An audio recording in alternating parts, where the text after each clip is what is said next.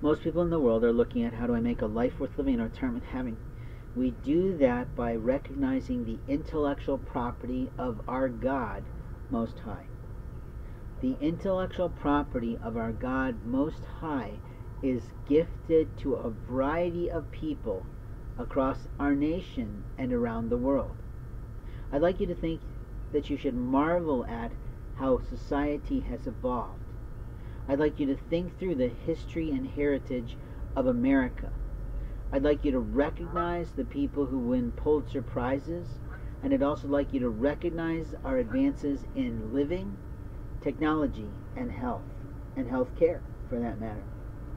But something I want to help you to understand is that Jesus Christ of Nazareth, or the presumption of God, was the founding reason for our nation.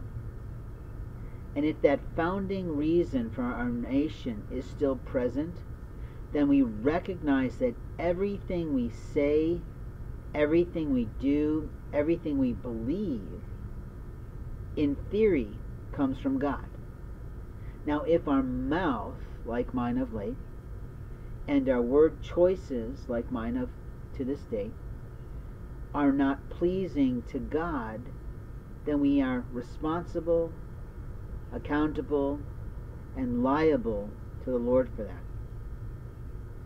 But if the Lord Most High is encouraging me to be a little bit of a swearing guy, it may be to be passionate enough about my life to move you to think differently on important topics and issues of the day.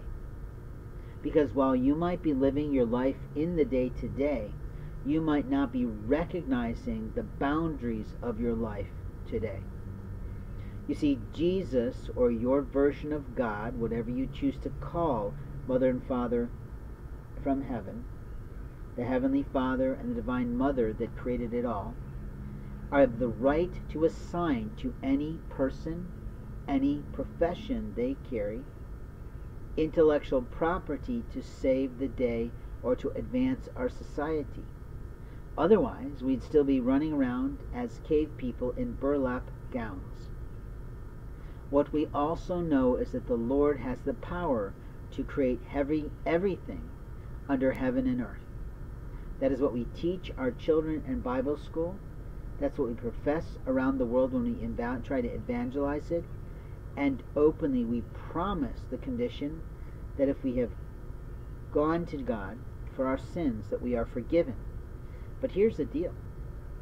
Just because we've gone to God for 3:16 of John doesn't mean that we have the right to keep sinning.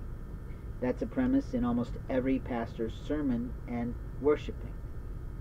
But here's the deal. You don't have the right to take intellectual property away from other people. We can certainly read them. We can certainly learn from them. We can certainly adapt from them. We can certainly do those things. And that's how advancements are made in our world, where people share knowledge and they work together to improve our world.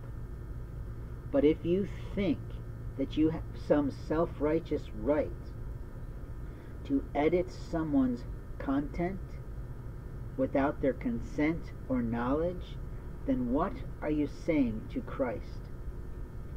What it sounds like and seems like you're communicating and promoting is that you are God of the universe, for me or for you. And I'm guessing, just suggesting, that the Lord Most High is going to disagree with that.